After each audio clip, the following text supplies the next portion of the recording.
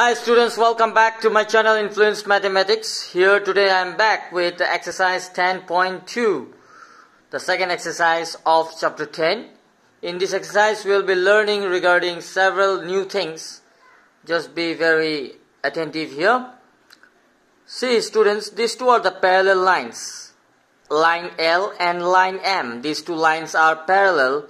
And these two lines has been cut by one another line, that is N. That line L, that line N is called transversal. These two lines L and M are parallel to each other. Parallel means these two lines will never meet to each other. They are not going to intersect. Okay, so these two lines are parallel, and these two parallel lines has been cut by the line N. That's why this line N is called the transversal. Okay, now see here, 8 angles are coming here. 1 angle, 2 angle, 3 angle, 4 angle, right? Here also 1, 2, 3, 4 angles. So 8 angles are coming here. Now inside those two parallel lines, which are the angles? 3, 4, 5 and 8. So these 4 angles are interior angles, right? These 4 are the interior angles. And outside the parallel line, 1 and 2, 6 and 7. Clear? So those are exterior angles. Okay. Now, among the interior angles, these 3 and 5 cross, right? They are opposite to each other. Yes or no? Cross. So the cross angles, that is 3 and 5, these two are alternate angles. Angle 3 and angle 5 are equal, because they are alternate angles. Okay, 3 and 5 are alternate angles. In the same way, 4 and 8 is also alternate angles. Okay, in the same way, exterior also 1 and 7 are alternate angles, and 2 and 6 are alternate angles. Clear? So among the interior inside angles, the cross angles are interior alternate angles, and among the exterior also, the cross angles are the alternate angles. Interior alternate angles, exterior alternate angles. Commonly we call them as alternate angles only. Now what is corresponding angles? See, on the same side you have to see now, not cross. Okay, on the same side of transversal. See, okay, this is a transversal. Either left side you see or right side you see, whichever. Now first let us see on the right side. So right side, the angles are 1, 4, 5 and 6, right? So angle 1 is above the line, angle 5 is above the line, right? Angle 1 is above the parallel line, angle 5 is also above the parallel line. So these two angles, angle 1 and angle 5, are the corresponding angles. In the same way, angle 4 is below the line, angle 6 is below the line. So angle 4 and angle 6 are also corresponding angles. So line up, the angle above the line, angle above the line on the same side of transversal are corresponding angles. In the same way, line down, 4 and 6 are corresponding angles. Like that, on the other side, angle 2 and angle 8, right, are corresponding angles. Line up, angle 3 and angle 7, line down, so they are also corresponding angles. And corresponding angles and alternate angles are equal. Okay, corresponding angles, whichever are corresponding, they are equal to each other. Whichever are alternate, they are also equal to each other. And this happens when the two lines are parallel to each other. When two lines will be parallel, that time only alternate and corresponding angles are equal. Clear? So here, number 1, they say from this figure, to find out the pairs of alternate and corresponding angles. So alternate angles are, which are the alternate angles?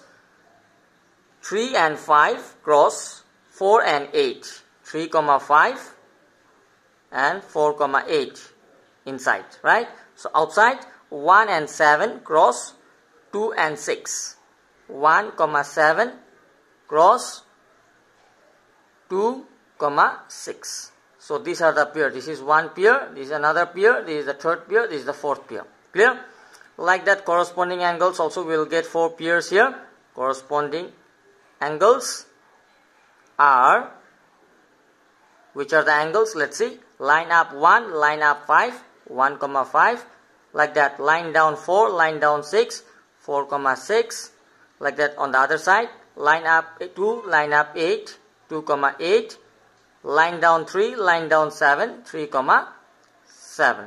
So these are the pairs of alternate and corresponding angles. Done. Now let us see to the next one. Next question. Alternate angles to 3. Same thing we have been given here for the particular angle. Alternate angle of 3 and alternate angle of 7. 3 cross it is 5. Right. So alternate angle of 3.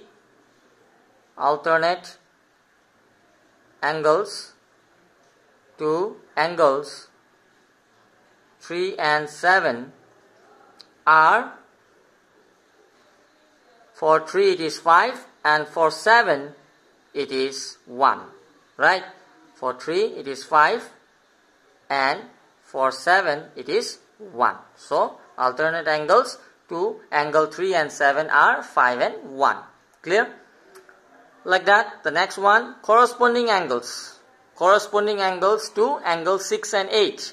So angle 6 and 8, let us see the angle 6 and 8.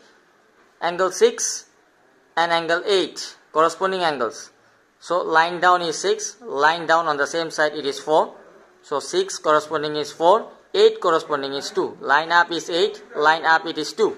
So 8 corresponding is 2 and 6 corresponding is 4. So we'll write down here corresponding angles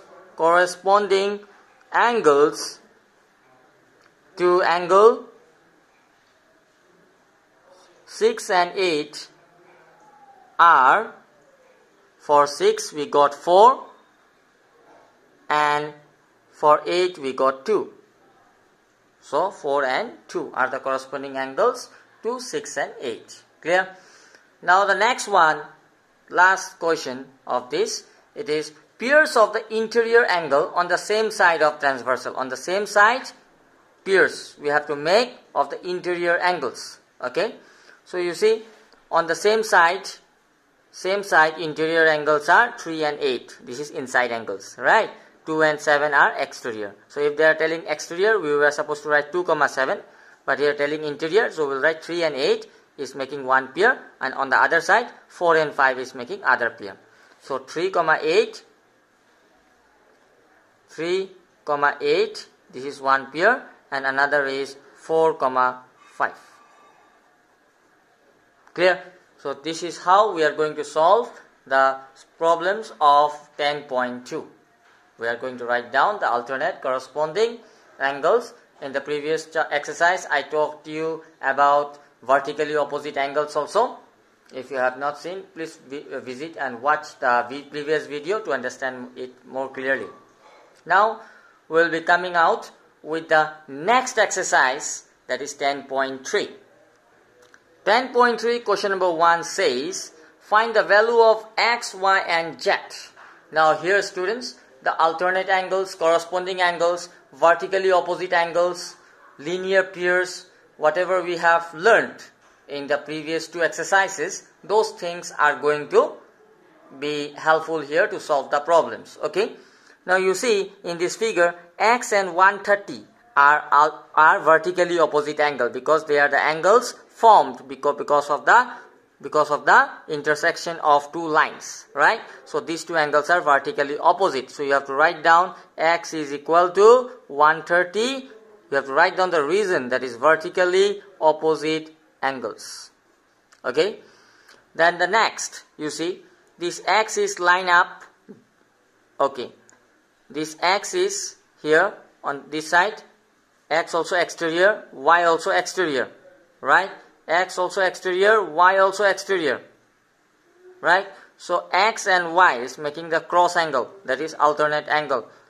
Then that is why x is equal to 130. Or else you can say this 130 is lying down on the same side. 130 is lying down, y also lying down. So y is equal to 130 because of corresponding angles also and because of alternate also. If you say y is equal to x is equal to 130, then you have to write down alternate angles. But if you are telling y is equal to 130, then 130 lying down, this y also lying down on the same side. So you can say corresponding also. It's up to you, whichever you take the reason. Okay, but it needs a valid one.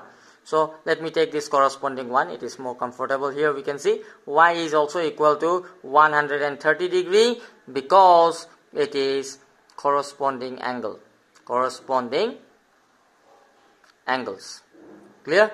Now we can see here, see, Y and Z is forming half circle, right? 180 degree. So Y plus Z is making 180. Y plus Z is equal to 180 degree linear pair. Two angles making 180, that is called linear pair. Angle Y is given 130 plus Z is equal to 180 degree. So Z is equal to 180 minus 130, that is 50 degree. So this is the value of Z, X, Y and Z. This is how you are going to find out. So alternate angles, corresponding angles, vertically opposite angles, linear pairs, these are the steps which you are going to take in these figures to find out the value of X, Y and Z.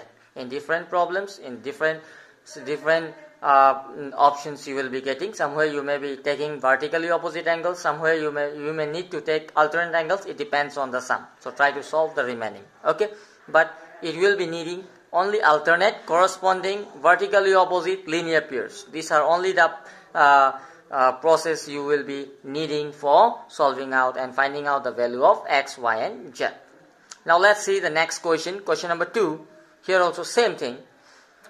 One angle is given, this angle PLB is given, and we have to find out the remaining. See, here also remaining altogether 8 angles are there. 1, 2, 3 and 1 is given 4, 5, 6, 7, 8. 8 angles are there, out of which only one angle is given, that is angle PLB.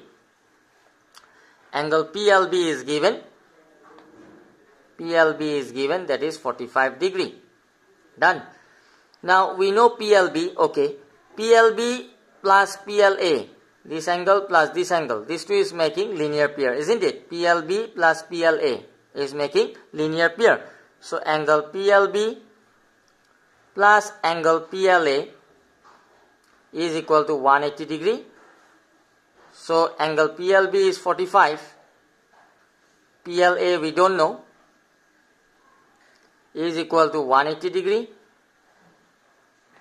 So angle PLA is equal to 180 minus 45, that is 135. Best. Okay. So why these two angle sum is 180? You have to write down here linear pair. Clear? Now this is given. PLB is 45. This is given, and this we got because it is linear pair. In this way we got the value of PLA. Now PLA I got 135. Okay. Now this PLA, this angle and this angle is vertically opposite, like that these two angles are also vertically opposite. Okay. So this angle name will be BLM. BLM, angle BLM is equal to 135, that is vertically opposite angle. In the same way, this angle name is angle ALM is equal to 45 degree because vertically opposite angles. Done. So this is becoming 135, this is becoming 45. Okay. Now I can see this angle is equal to this angle because corresponding angles line up, line up. So this angle name is LMC, angle LMC is equal to this angle LMC, and this angle name is angle PLA is equal to angle PLA is equal to 135. Both are, this is also 135, so this also become 135. Why? Corresponding angles. Okay, like that. This angle and this angle also equal because corresponding angle. So angle LMD is equal to angle PLB is equal to 45 degree. Why? Because corresponding angles same. Okay. Now you see this is becoming 135. This is becoming 45. Right. Now this 45, then this is also 45 because vertically opposite angles. Now this is 135, so this is also 135 because vertically opposite angle. So the same you will write down here. Angle CM, okay, here the name PQ.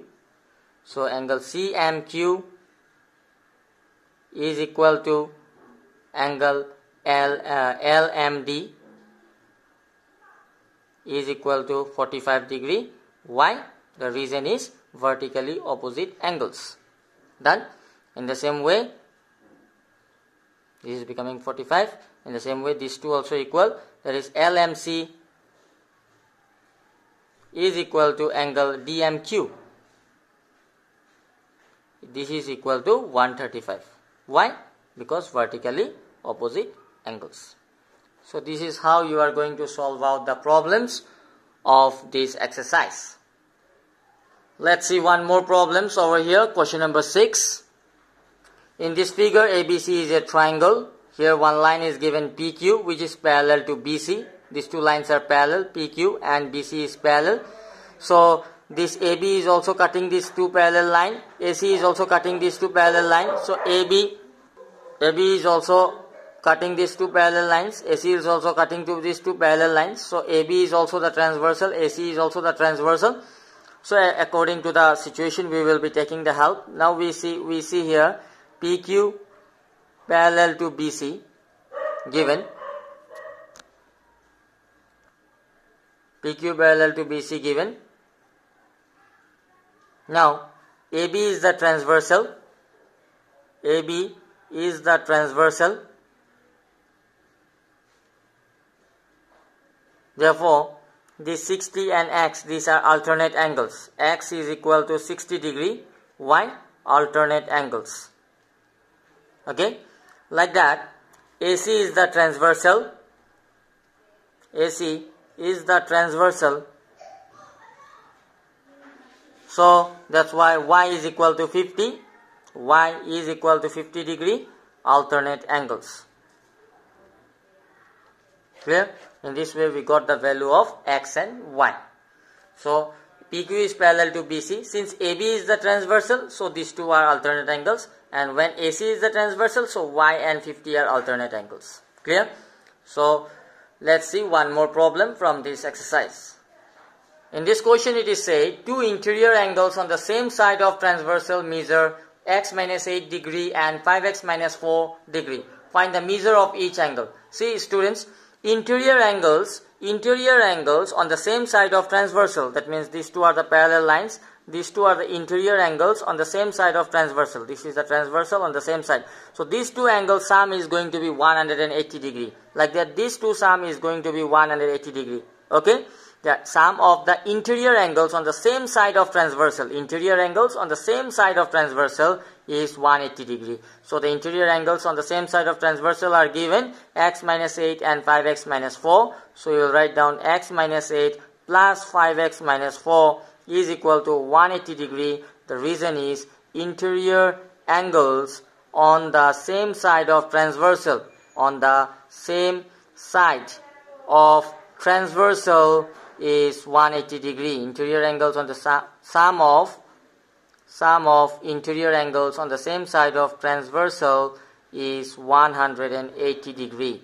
So this is the condition because of which these two interior angles whichever given is 180 degree. Now this is 1x, this is 5x, 1x plus 5x it is 6x, minus 8 minus 4 that is minus 12 is equal to 180. 6x is equal to 180 minus 12 moving from left hand side to right hand side becoming plus 12. So 6x, x keeping 180 plus 12 it is 192 by 6. 6, 3 is 18, 1, 2, 6, 2 is 12. So x equal to we are getting here 32. Right?